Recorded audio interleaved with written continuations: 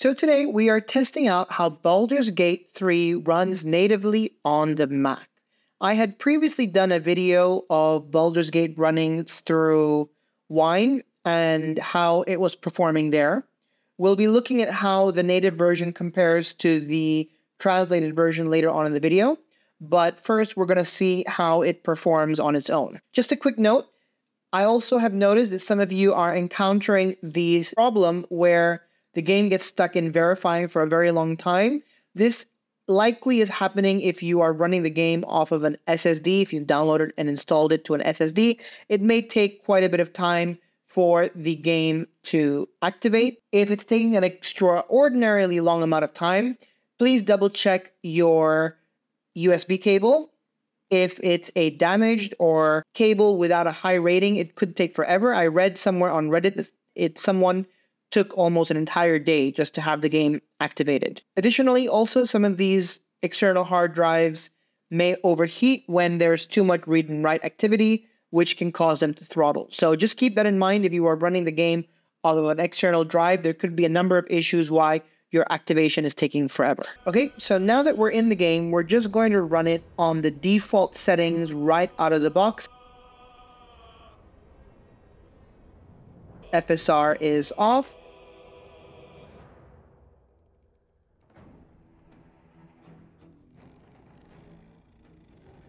And this is how it performs under the default settings. And you can see them displayed right here. So you can see here, I've got the metal HUD on the upper right showing the FPS. We can see here the game is struggling to even maintain 20 FPS without even doing anything. So it's obvious that these settings are just not going to work. Now we're just going to turn on FSR and balance and see what kind of improvement that does with only that setting. So we can see now with the FSR, the frame rate starts out at about, again, 25 plus, but we do see it jump up into the 30s and 40s, but the game still feels stuttery, it's not smooth, and the frame rate is up and down all over the place. But the fact that we can get it up to 40 frames is a definite improvement.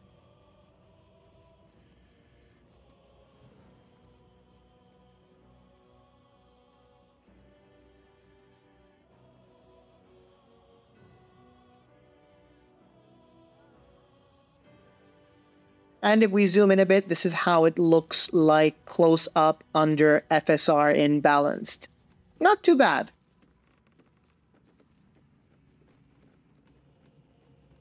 So I did also notice a bit of screen tearing.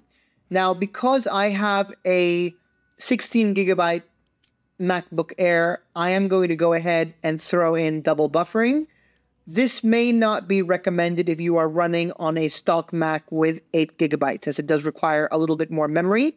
And I can see here in my metal HUD on the top right that I'm only using half of the allocated RAM that I have, so just around 8 gigs. We're also going to set the frame rate cap at 30 since we are exceeding that, but we are getting a bit of stuttery gameplay. Hopefully by capping it at 30, we can use that excess overhead that the game is using to push the frames up to 40 to try and get a more consistent frame rate and a smoother experience. And I think we can drop the shadow quality to low as well, since we're playing the game quite a bit far out. I don't think we will notice a significant visual degradation from low shadow quality, but it may give us a little bit of more overhead to maximize our performance.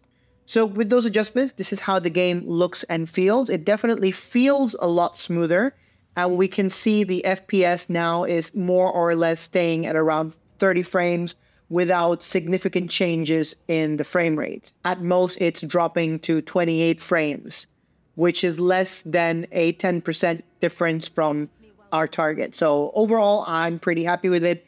It feels good, it plays good, it looks pretty good. And here is a combat section as well, which are known to be a little bit more taxing. And we can see here in this combat sequence that I'm playing absolutely horribly. There is really not any dip in the frame rate. So yeah, so this is Baldur's Gate 3 running on Mac natively through Steam. These are the settings that I have used to get the game running at this level with a consistent 30 frames and without too much blurring from FSR. Please do let me know if you have any questions or issues in the comment section below, or even better, come and join me on Discord, as I know a lot of people are having problems on Reddit. So if we can all get together and try and help each other out on the Discord, that would be great. I hope this video was helpful for you guys, and if you liked it, please like and subscribe, and I'll catch you guys in the next one.